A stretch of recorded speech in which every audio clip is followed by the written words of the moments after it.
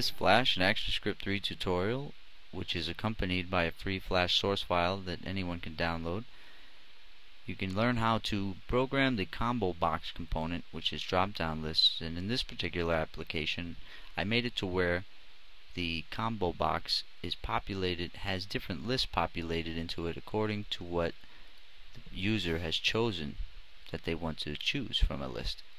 So here we have jackets. If they choose jackets, there's 3 jackets in there, you see? Leather, sheepskin, and wool. They choose cars, it becomes Ford Mustang, Porsche 911, and Dodge Viper. And then when they choose one, you see how it says Porsche 911, you chose Porsche 911, you chose Ford Mustang. Change the jacket list. Then it says you chose sheepskin, you chose leather. So it's pretty basic demonstration on how to make your ComboBox component a little more dynamic.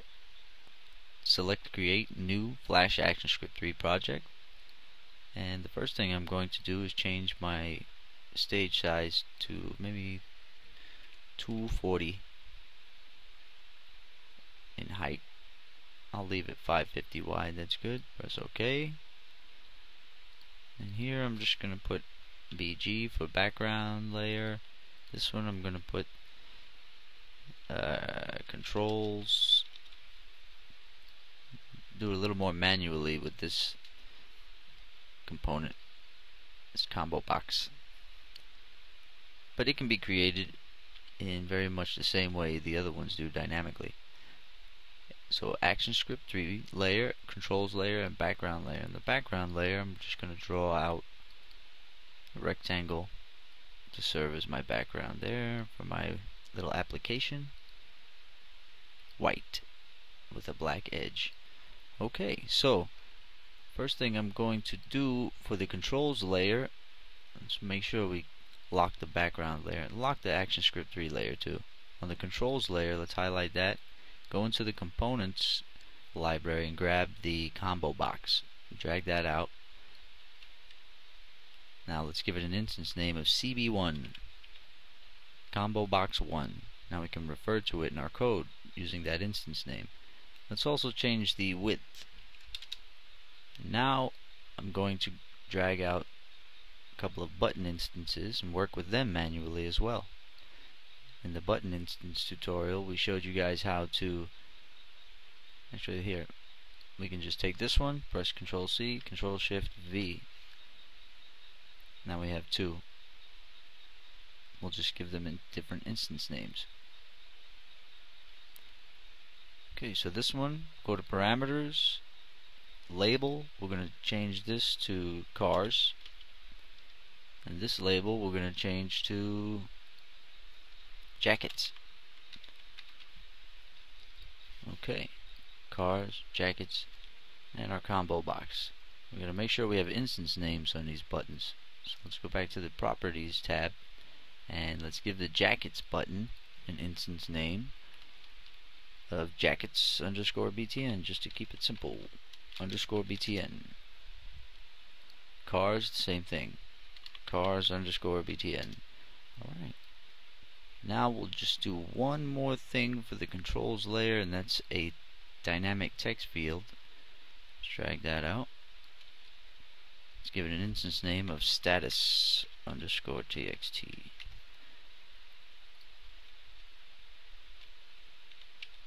That looks good. Let's bring it down a little more. Let's make it about 27, nice and big, so we can see what's going on. Okay. Also drag these down a little. This should only be one line, so let's go single line. So not much data is going to be displayed there. Let's make it a little smaller. Okay, now we're ready to add the code that we need to bring everything together. Let's make this black so we can see it. That'd be nice, huh? Actually, let's make it green. Okie dokie. Alright. Now, put that right right about there to where it's even under those two buttons as best we can. Okay, now we can code it out. In the ActionScript 3 layer, we can go ahead and lock the controls layer. Let's make sure our text field's right. Status, single line, yes, yes, great. Okie dokie. Now, we can lock the controls layer too. In the ActionScript 3 layer, let's press F9 to open our actions panel, start coding it in. First thing we're going to do is create a couple of functions for populating the list according to what the user presses, what they would like to choose from, cars or jackets. Let's put a colon here, void, open curly brace, and close curly brace. Now what we're going to do is add objects, or add items rather, to CB1 and their labels. So we'll add item, we open parenthesis, close parenthesis, put in the semicolon, and within the parenthesis we open curly brace and close curly brace. Now within the two curly braces, all we have to do is type in label, colon, and then give it a string, whatever label you want. This will be Ford Mustang.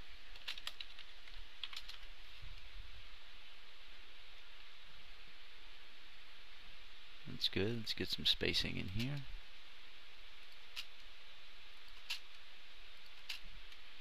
Okay, now the next one is going to be very similar. So you just grab that whole line, just go down one line, pop it in, and one more. Now once we have those in, we change the values here, or the label, which will be the value when it gets sent in a form type situation. Okay, so Porsche 911, and let's change this one to Dodge Viper. Okay, so we got Ford Mustang, Porsche 911, and Dodge Viper. So what's going to happen is this is not going to populate this combo box right away. It's just a function waiting that we are going to fire off at the appropriate times to populate that combo box with this list. So let's grab that whole list. Let's make another list, call it jackets list. So we have jacket list now. Let's just change these. We're going to use the same combo box. I'm just going to switch the lists. Leather. What are the kind of jackets we want here? How about sheepskin? And maybe a wool jacket. Okay, so now we have our two functions that are going to populate the lists when we need them to. So now we're going to add a function here that's going to be for the cars button, and we're going to add another function for the jackets button, so when they get clicked. So let's type in function. Let's do the cars button first. Cars btn click. That's the function name. This is going to be event and mouse event.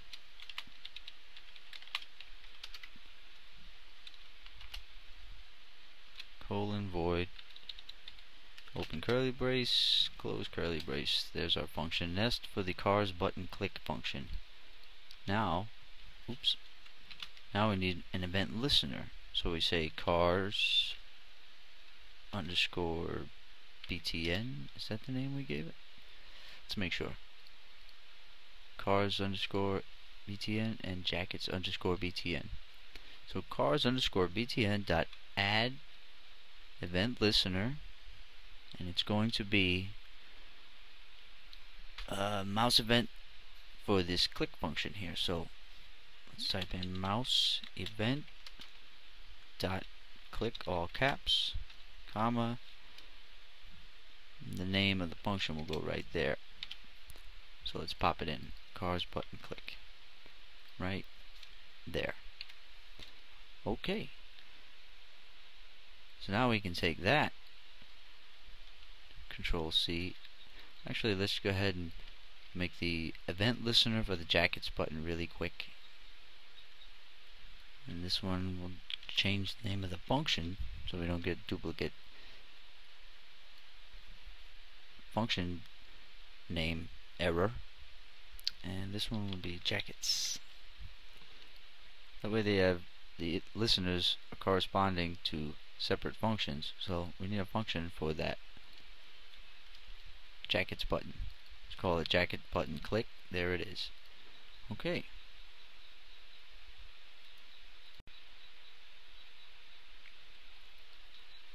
Now since we're using it in this type of situation, the first thing that has to be done when each button is clicked is we have to remove the data within the combo box. If we don't, it will just keep stacking in and adding more and more data, adding items. So we have to claim cb1 dot remove all. So that'll remove all the items that were previously inside of the combo box. Okay, so we remove all, then the next line is going to be running the car list function here, executing it. There's our custom function that we made. Now we're going to execute it right here. Make it run at that moment. So what's going to happen is the combo box gets cleared of any items that were in it, that are in it, and then it gets populated with whatever list you like, according to what button the user presses. And we need one more thing here so we can show some status about what's going on. So we claim the status text field is equal to a string that will say you clicked on the cars button.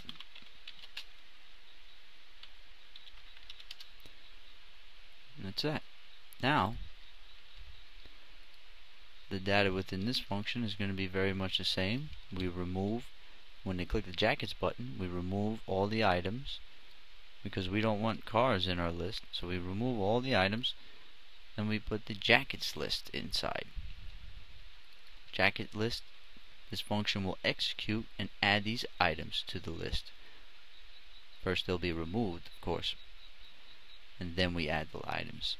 Then we say in the static text field you clicked on the jackets button. And that's pretty much that. Now let's put one more event listener, CB1, for the combo box itself, for the on change event. So let's grab this, add event listener, open, close parenthesis, and semicolon.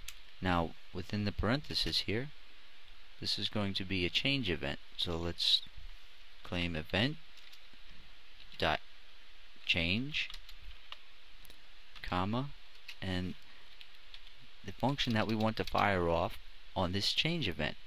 When the combo box, when they bring down the drop down list and they select something from it, that is the change event, and we're going to have something fire off when that happens.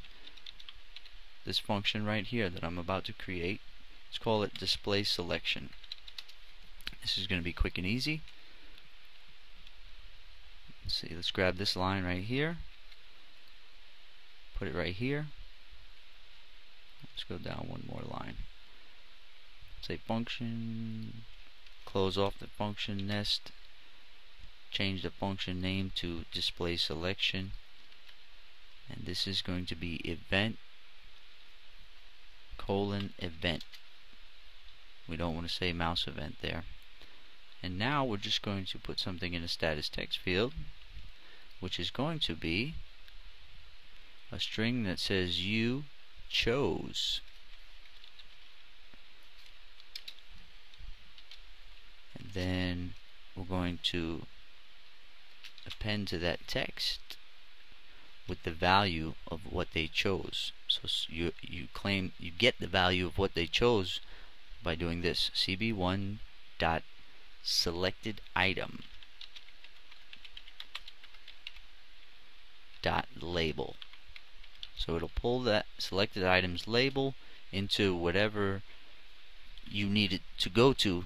Maybe if you're using this in a form situation, you want to send this to in a form to if a form sorry, if people are using a form on your site and you want to send this data to yourself in an email or place it into a database, that's how you access the value of what they chose right there. Okay, so I think that's everything. Everything should be good to go. So now let's press Control Enter. Press Cars button. It says you clicked on the Cars button, and look at that. We have a cars list in there now. The Ford, the Porsche, and the Dodge. And when I choose Dodge Viper, it says you chose Dodge Viper. It's exactly what we wanted. Now, if I click the Jackets button, it should clear this list and put jackets in this list and not cars. You clicked on the Jackets button, and inside the list is 3 jackets types: sheepskin, wool, and leather. Click on the cars list, it's back to cars. Okay, so that shows you a pretty strong level of dynamics about how the ComboBox works. And I was using a little more manually this time, just dragging it out to stage from my components library instead of creating it dynamically all through code. But you can create those dynamically all through code, just like anything else. It's very easy. And before we wrap this little example application up, on the controls layer, I'm just going to slap some graphics I have here in Fireworks. I'm going to group that. Modify, flatten the selection. Control C. Let's bring it into Flash. Put it right there on the controls layer by pressing Control V. Bring it in as a movie clip. And there it is.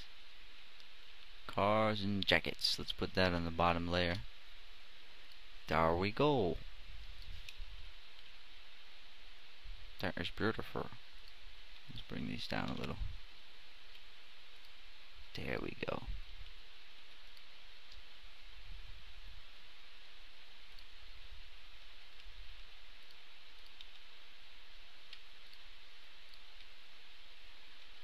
Beautiful. Okay, we'll see you guys next lesson.